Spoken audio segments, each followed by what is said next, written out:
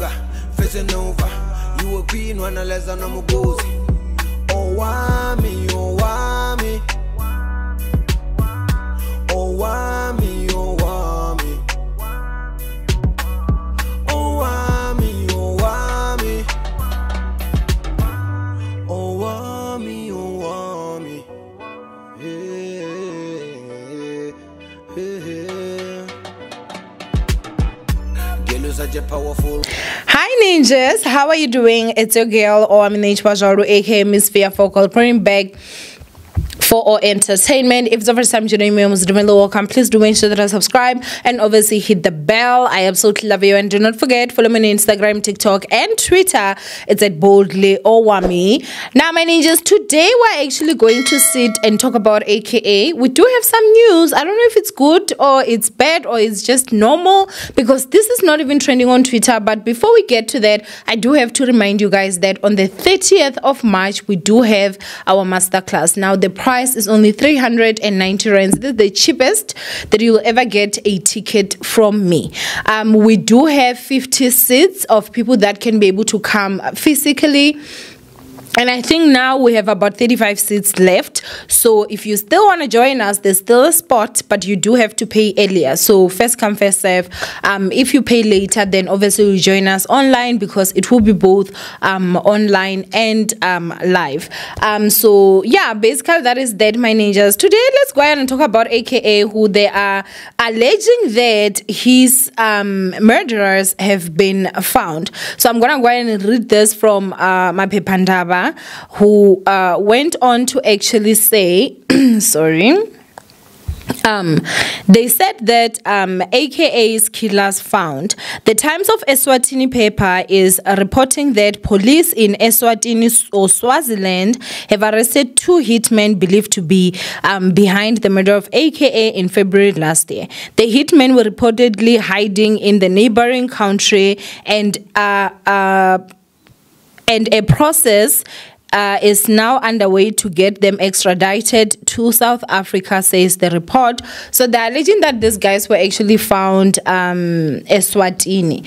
I really honestly think that the reason why it's not even really making big waves in terms of like, it should have been trending #1 on Twitter. I'm surprised, but I'm not shocked, you know, that it's not trending. And the reason why that is because I think people are tired and people have lost hope when it comes to the justice system. Not even going to lie, because I have many questions, guys, like, okay, were these guys being, like, did they know who they were? They just don't know where they were to get.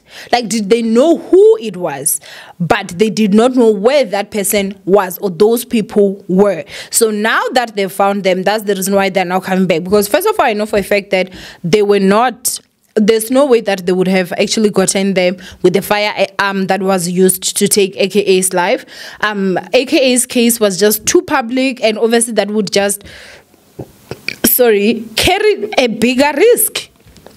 Carry a much bigger risk. So I don't think that they can actually come to us and say that, no, we found these guys in possession of the firearm that took AKA's life. At most times, they do not even sell a pistol that was used to take someone of high profile. Usually what they do is that they're gonna go ahead and actually like throw it away, like discard it. Like most of the times they drown it. They, you know, go to like the river or the ocean. They go deep in there and they throw it out, because they do not want anything that can basically link them back to that. Because obviously I don't believe that this was something that was a hush. I feel like this was something that was planned way before even AKA had to go to Durban.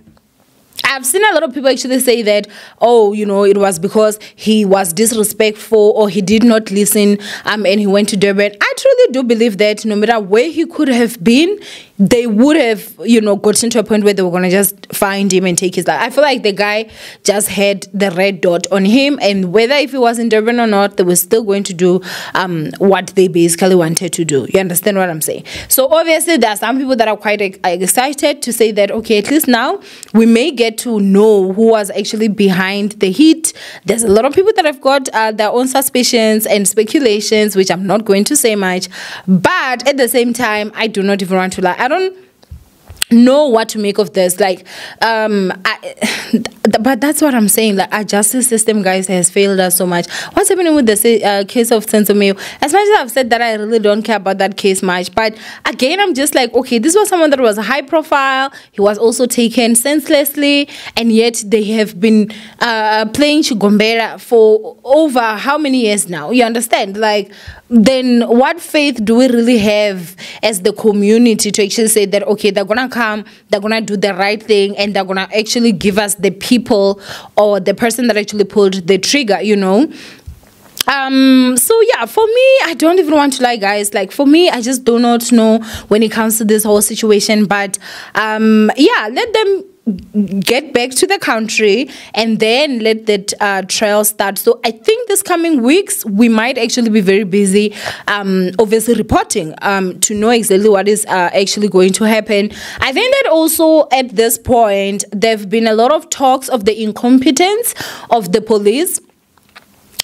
Julius Malema is one of them that actually spoke and questioning Abegikele's leadership and everything. I mean, the guy is very old, guys. The guy is too old. Like, in my personal opinion, the guy is too old.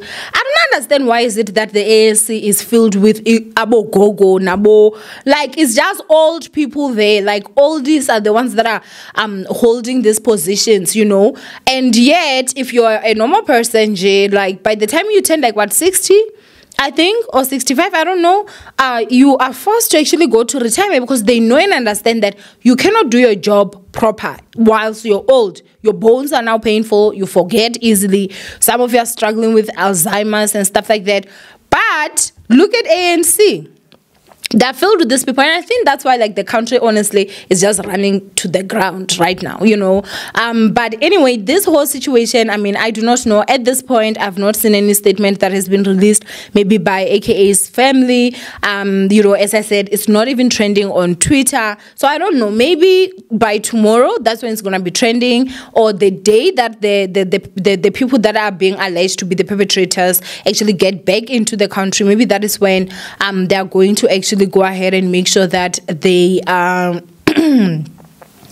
make sure that maybe then it trends, or there's a statement at least that would actually come out. But if it is true that the real people that did this have been caught, which obviously hitmen are always hired by someone, I think it would actually be nice to quite know who was behind AKA's passing or senseless passing. Obviously, it has been over a year since he was actually murdered. Was murdered this month, last day. So yeah, it's quite sad. You know, it has been quite sad to actually see his mom and even Nadia, you know, grieve, and of course his daughter, you know, his only child.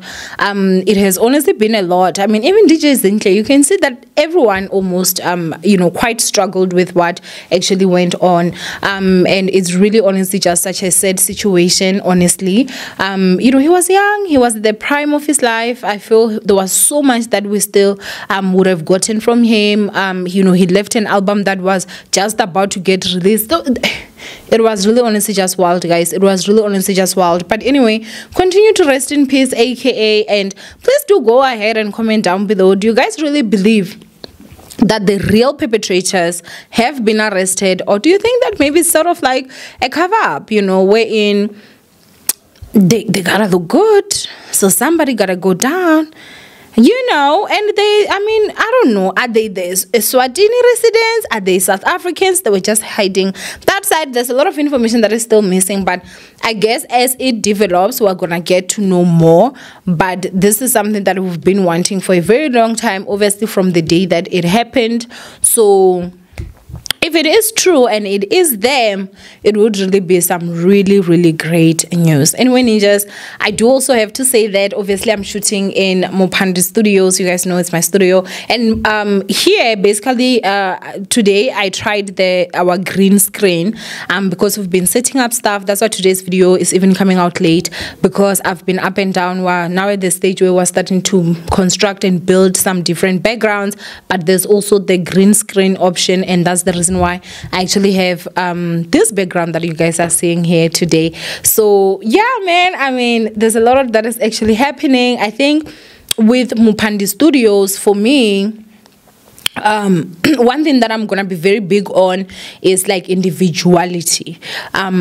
I don't want everyone to have the same background, and so that's the reason why I've been living a bit in Struggleville, because I'm planning a lot of stuff in my head, how the backgrounds can look, how the backgrounds can be different, how this can do this, how this can do that. And so yeah, man, I really honestly am excited about it. So yeah, soon you guys will get to see what I've been working on. But I love you guys so much. Thank you for all the support, thank you for all the love, and I'll definitely see you guys in my next upload. Bye, ninjas.